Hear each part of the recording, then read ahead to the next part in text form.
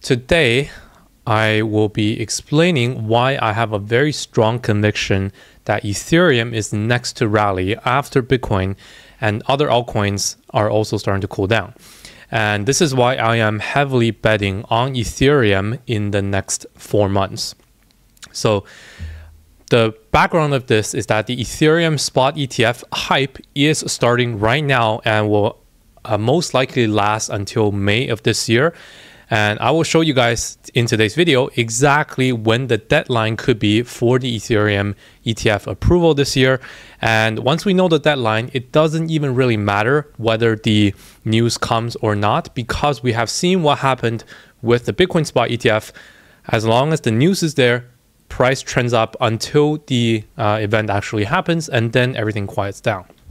So that's what we're going to cover for today. And if you're new here to the channel, welcome. My name is Dennis. I'm a crypto angel investor for the past 5 years, and I have invested in over 100 crypto companies. On this channel, I share my views on market trends and investing strategy to build wealth in crypto. If you guys have any questions or requests for Ethereum, etc., please leave them down in the chat and in the comments, and we will do a Q&A in the very end. Okay, let's get into today's content. First, let's talk about why the Ethereum ETF is looking much more optimistic right now.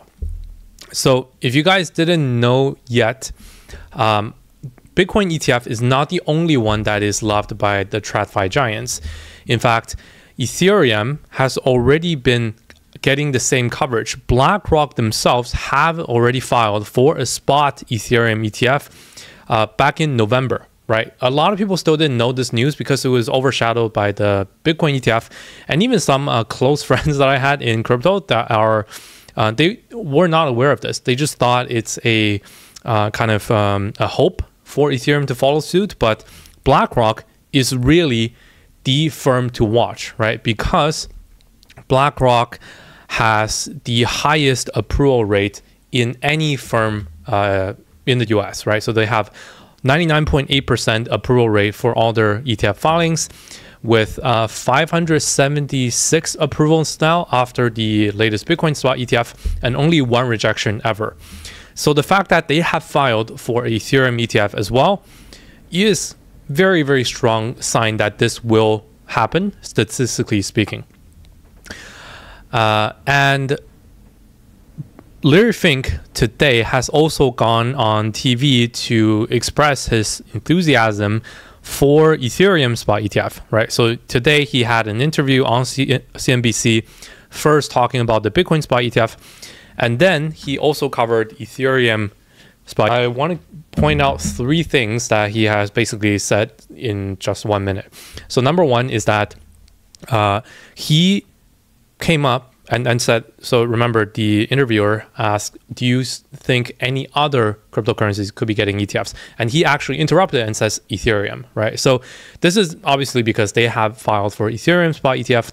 That is the only other one, right? And he also cannot comment on others. And in terms of actually how he sees this approval could go down, he couldn't really say, of course, because he is powerful, but he's not the law, he's not regulator. And all he could say is that he values the existence, right, for a spot ETF for Ethereum.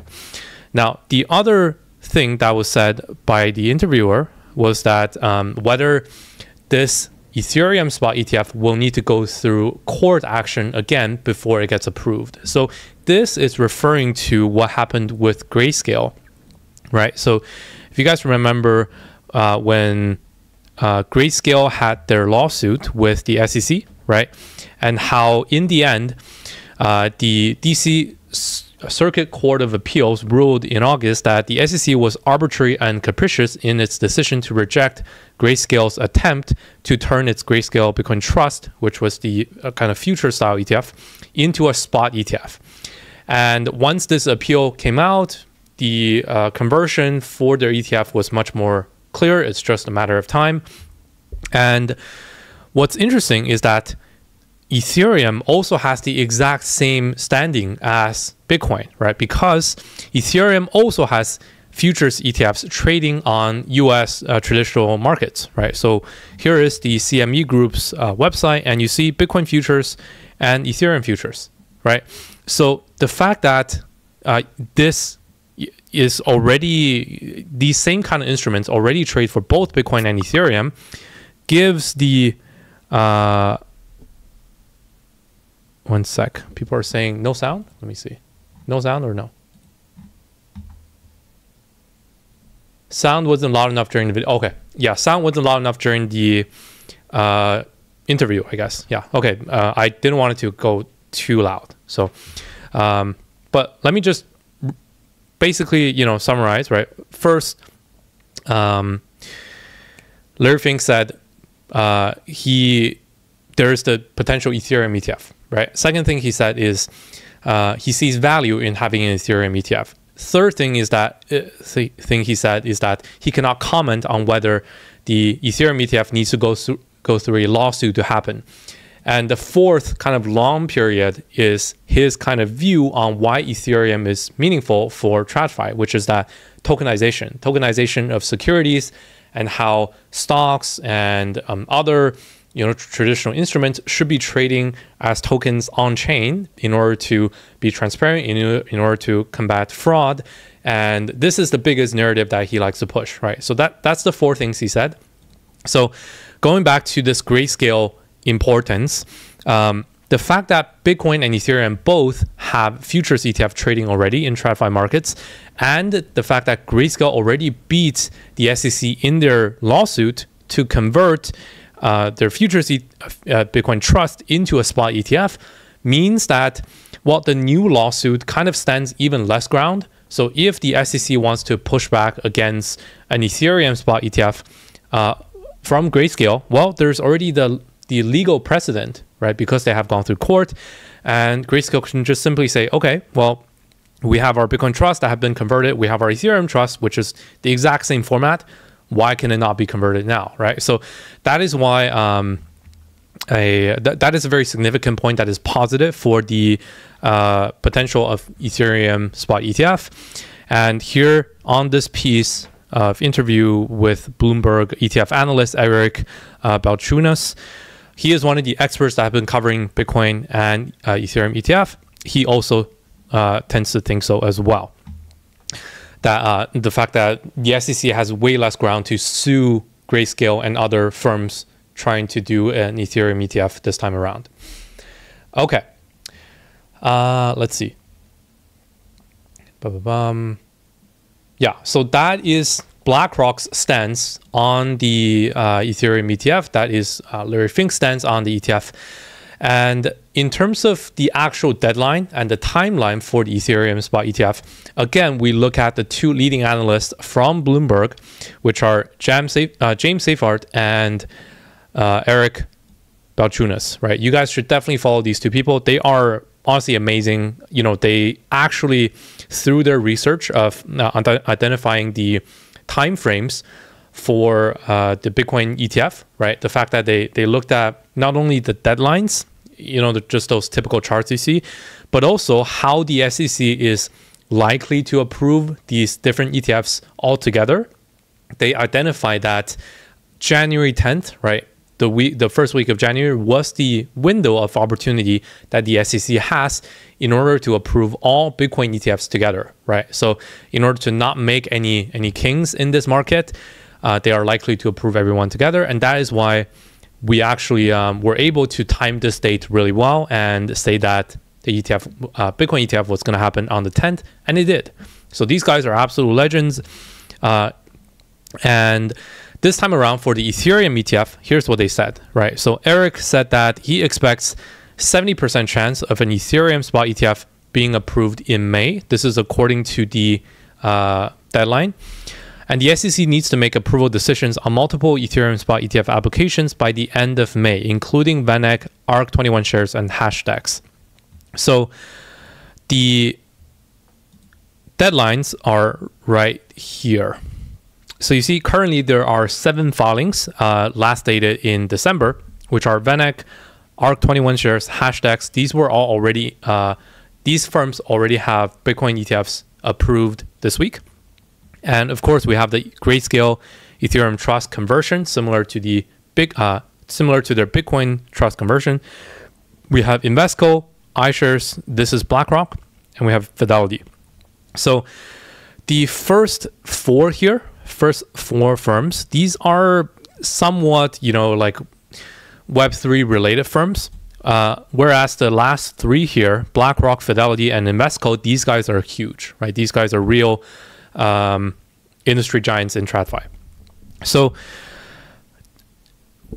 another interesting thing to note is their final deadlines here, right? So we know that the SEC is likely to continue pushing each deadline until the very end. This is what they did with Bitcoin. Now, what is the most likely deadline? Well, that's going to be May 23rd, 2024, this year. So in about 4.5 months. This is because if they take the same kind of approach like they did with the Bitcoin ETF approvals, they will want to approve everyone together in order to make everyone launch together and make the markets more balanced. So if they do that, then, well, VanEck, ARC21 shares, and Hashdex are all legitimate, right? They all have Bitcoin ETFs already, so they know exactly that process to get through the application. So that's why if they are to approve any of these guys, they will have to do so together in around May 23rd. It's very less likely that they deny these first guys with their final deadline, but then go on to approve BlackRock's application in August, right? But on the other hand, it's also way less likely for the SEC to deny everyone's applications because we already have BlackRock's filing. So BlackRock has, again, 99.8% approval rate when they filed ETFs and only one rejection ever, right? So with all those things being said, that is why highest chance of approval for the Ethereum Spot ETF is looking like May 23rd of this year. Okay, and here you can see James Seyfarth, the other leading analyst from Bloomberg, also has hinted before, right? Unfortunately, he thinks, the ETF naysayers for Ethereum, they will likely be upset by June of next year, which is referring to this May 23rd deadline. Okay, so those are all the positives. Now, in terms of actual negatives, of course, the chance for the Ethereum ETF to happen is definitely a bit lower than the Bitcoin ETF because the SEC has come out multiple times and said, okay, like Bitcoin is a security, Bitcoin isn't a security, it's a commodity. Many times they have hinted that Ethereum is also treated as a commodity, especially in some of the DeFi lawsuits around Uniswap, around other cryptocurrency related lawsuits. They have always excluded Ethereum and said that Ethereum is not a security, but they have never really, officially come out with a statement, unlike on Bitcoin. So that's why the SEC is still trying to push back, and this is what Gary Gensler has said today. So on a CNBC segment this morning, the SEC chair remained vague about Ethereum's status as a security, even though they have, pretty much hinted at this point like 5-6 times that Ethereum is a commodity, just like Bitcoin. And I do have the latest interview with Gary Gensler himself, and we're going to watch this segment also. About whether there should be an Ethereum ETF and the like. Is that something you think you would take on proactively? Is that something that ultimately, in the same way that Grayscale had to go to court, does the court decision around Bitcoin to you act as a precedent on other currencies? I look at what we did this week as it's cabined to one non-security commodity called Bitcoin, like we've had gold, spot, exchange-traded products, and silver exchange-traded products in the past and approved in the past. This is cabined just to that one non-security commodity token. People are now talking about... That's what he said. So cabin to one non-security commodity token that is Bitcoin, now having a ETF. A lot of people are reading this very negatively. I honestly don't think so, because you can see like he is clearly like distraught, right? He is shaking, and he couldn't say whether, you know, we cannot approve Ethereum. We see Ethereum as a security. He didn't even mention Ethereum. He only said, okay, Bitcoin is not a security, is a commodity, and thus we can approve an ETF for it, just like gold. But you know, that basically leaves the entire ground open, right? Is Ethereum a security or a commodity? Well, the answer is clear. It's a commodity. They have, not only this year, but for the past 3 years or so, in so many lawsuits, the SEC and the CFTC have both said Ethereum, both hinted that Ethereum is a commodity, not a security. So in my opinion, the approval is eventually going to happen, especially now that the Bitcoin ETF has already happened. Now, there is a little bit of leak this morning coming from, I'm not sure how credible this is, but sources in adjacent to the BlackRock Ethereum ETF filing saying an approval is a long, long road. So the source says, consensus from BlackRock, Coinbase, and Jane Street folks is there is no way Ethereum ETF happens in 2024. And the source also says the SEC might lose in court if challenged, but they can credibly distinguish Ethereum versus Bitcoin. Gensler already signaled his thoughts in BTC approval language. I don't think so. I think this is, I've read the exact, you know, statement. He didn't really say so for anything, his stance on Ethereum. For Gensler, delaying the launch by a year via litigation is a win for him. That I could see. So really take this with a grain of salt, right? This is just an anonymous source from Twitter. Yeah, the source was apparently in the room with BlackRock and other aforementioned execs on BTC ETF launch day. So all in all, this basically says the SEC and Gensler will try to fight back, potentially through a litigation, and they might do it, but again, referring back to the fact that Bitcoin and Ethereum both already have futures ETF trading, and the SEC has already lost their lawsuit versus Grayscale. Could they find another angle to bring another litigation? Maybe. But if they take the same Grayscale conversion angle, that's not going to work, right? So I think take this with a grain of salt. Maybe we see a Ethereum-related, you know, lawsuit happening in the next few months in order to delay this launch. But if that doesn't happen, I would say May 23rd, the deadline, most likely we will see the Ethereum Spot ETF. So that is why, you know, it's not as guaranteed, like 90% chance as the Bitcoin Spot ETF, but it's still a very high chance that this happens in May. Okay, so that is all of the Ethereum ETF news and ETF data that I have for you guys. And now let's shift our focus back to the charts and back to how Ethereum is doing relative to the market.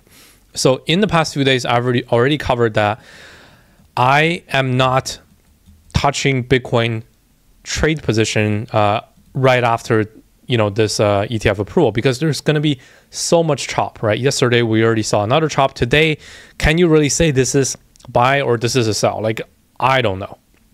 So I'm not touching this. However, for Ethereum, I am really, really eyeing another entry really soon. So Ethereum, just very straightforward for an entry opportunity, right?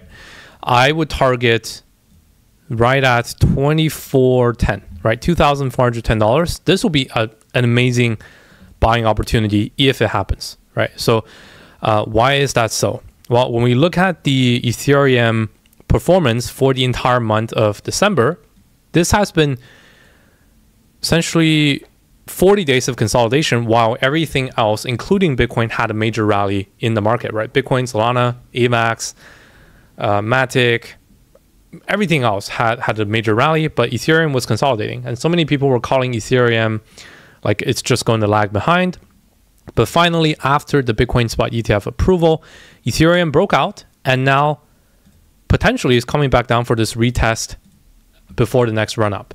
So I am eyeing this very closely right now. And if you want to follow my trades on this entry, make sure to join our Discord with the link in the description, discord.gg/virtualbacon. I'm going to be updating all of my entry setups for Ethereum as well as Ethereum related altcoins, such as layer 2s, such as LSD protocols. And we will be heavily targeting these as entries in the next week. Again, you can find the link in the description, and also you can find our copy trading setup in the Discord as well as on my website, virtualbacon.com, where you can directly copy my trades on Fairdesk and also on BingX. So I have all of those linked in the description. Okay, so that's for Ethereum in the immediate short term. Also, another long-term outlook for this level is that the $2,400 level, right, dates all the way back to January 2022. You see there were a lot of consolidation and bounce around this level coming from November 2021 when the last bull run ended.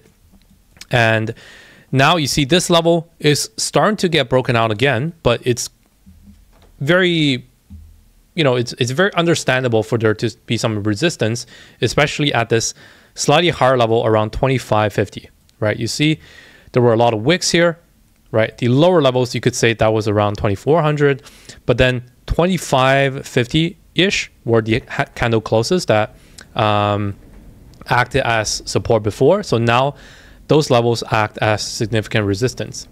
So I think it's totally normal for Ethereum to do something like these before breaking out, and that's why once we get closer back into this range, especially in the 2400s, I think that's going to be a buy for me for sure. Okay, now that's pure Ethereum price action. A couple more things worth noting. Number one is that the price chart of Ethereum versus Bitcoin is very interesting. So when you look at, for example, when we put BTC USD on top and then we put Ethereum USD on the bottom here, you see that on a daily time frame,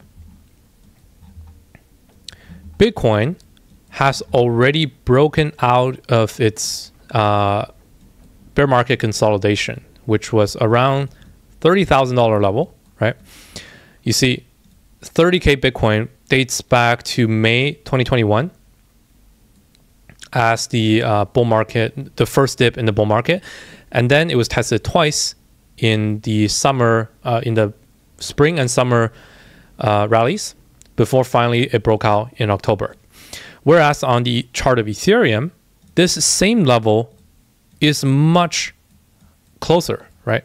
So you see for Ethereum, that level is right around $2,000, right? So you see dates back to May of 2021 and then tested in August 2022 and then twice again in the March and June rallies before it kind of got broken out in November, but that was $2,000, right? And now we are only at 2,500 versus on Bitcoin, right? How much of a rally has already happened on Bitcoin since its breakout, right? So from 31,000 to all the way up to 47,000, that is already a 50% rally. Whereas on Ethereum, since the breakout, we are only at around 26%. So this is why Ethereum has been clearly lagging behind Bitcoin, right? And when you map Ethereum's chart on top of Bitcoin's, it's somewhere around these ranges, right? It really hasn't had its major run up yet. And that is likely to happen soon. Another way to look at this is if you look at the Ethereum versus Bitcoin chart, right? In a ratio format, you see I have been calling for this mean reversion, this bounce for Ethereum versus Bitcoin for quite a while. You know, a lot of other analysts have called for Ethereum versus Bitcoin to drop much lower, but I really wasn't in that camp. I have made many videos on this already. I really was saying that Ethereum versus Bitcoin ratio at this 0.05 ratio level most likely is a kind of bottom. Even if it wasn't a bottom, it would be a really fantastic entry opportunity because the downside here is very clear, right? You can limit your loss. If this level gets broken, you know that Ethereum is going to fall much lower. So you can have a very clear stop loss somewhere like these, around 0.045, and that will be only about 10% away. So the risk to reward ratio getting into Ethereum here and betting that it's going to outperform Bitcoin is very high. So you see this is already starting to bounce back, ETH versus BTC ratio. And my outlook on this is that I think this is likely to continue rallying, albeit slowly, going into this full-on bull run, right? And I could see Ethereum outperforming Bitcoin by about 50 to 60% from here, right? So if we take the current level, 43% outperformance of Ethereum versus Bitcoin. And this color coding I have on the chart here, this is the Bitcoin halving rainbow chart that typically that takes into account the Bitcoin halving events and maps it in terms of how many months the market is leading up to the Bitcoin halving. And then once the Bitcoin halving happens, the color shifts and then the markets typically do much better. So this chart is also very telling because usually when we are in this stages of the Bitcoin halving cycles, where the rainbow chart is in this purple color and just about to turn orange, these are really good periods to be betting on Ethereum. As you can see, the period after, usually Ethereum has outperformed Bitcoin, right? So in 2016, this has happened. In 2020, this has happened. And now we are again about to go into this stage, right? So from now until the Bitcoin halving happens in April, about 3 months away, that is right around when this rainbow chart will turn into orange. And considering the fact that the the Ethereum ETF is likely to happen in May, the timing is practically perfect for betting on Ethereum right now to outperform Bitcoin and the overall market. Okay, and last but not least, when you look at some other altcoins, right? Maybe you can say, oh, like altcoin market has not been doing well and we want to bet on Bitcoin. This is not true, right? So when you look at the total crypto market cap, right? Even this has been outperforming Ethereum, right? Since the breakout in November and December, even this chart has broken out of its bear market downtrend and is now getting this retest, right? Breakout retest for the overall altcoin market, right? This is total 3. This is the market cap of all cryptos, excluding Bitcoin and Ethereum. And when we pick out specific winners, it becomes even more obvious, right? So we have Solana, for example. So Solana has had this major run up versus Ethereum. You see this is a ratio chart of SOL versus ETH. And now this ratio is starting to correct. Very clearly, Solana is underperforming Ethereum since its peak on Christmas Day, actually. And similarly, some of the other outperformers that are seen as Ethereum killers, right? We have AVAX already starting to mean revert, where AVAX is underperforming Ethereum, as you can see with this ratio. Even for things like Polkadot, right? I cannot believe Polkadot has been outperforming Ethereum in December, but it did, right? And now the mean reversion is happening again, and cannot say much more, right? Ethereum is clearly in the limelight right now, not only compared to Bitcoin, but compared to other alternative layer ones as well. So that is why I am very convinced on Ethereum, and in the immediate short term, my trade positions will all be targeting not only Ethereum, but Ethereum related altcoins in Ethereum layer 2s, in Ethereum liquid staking. And also for medium to long term, I am heavily holding a large Ethereum bag and Ethereum, beta plays in the aforementioned like other ecosystem plays for Ethereum, and I think all of these will do well for the next 3 to 4 months going into May before the Ethereum ETF. And last but not least, I know a lot of people will say, okay, what if the Ethereum ETF doesn't get approved? That doesn't actually matter, right? Because we have already seen how the Bitcoin ETF approval has played out.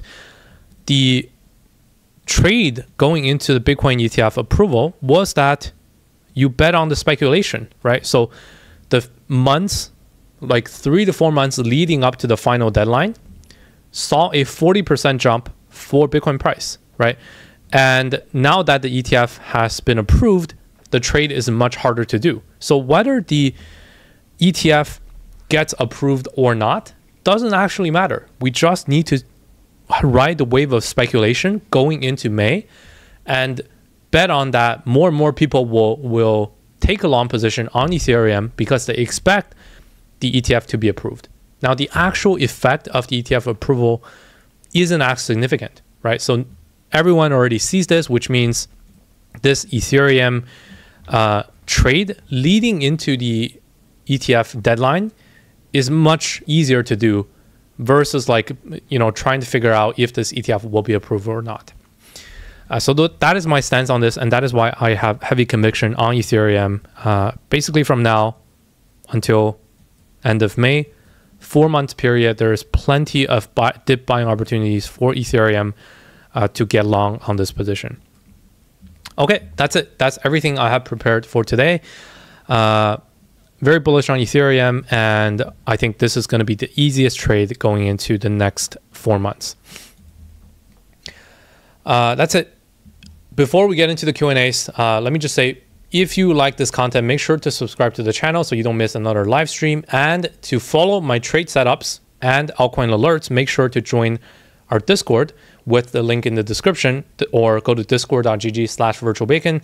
You can find all my trade alerts for Bitcoin and Ethereum, altcoin setups, etc., as well as a discussion community that you can talk with other not only traders but also investors, whether you have some other altcoin alpha that you're not sure about. I also share some of my alpha as well when it comes to airdrops, new altcoin launches, etc.,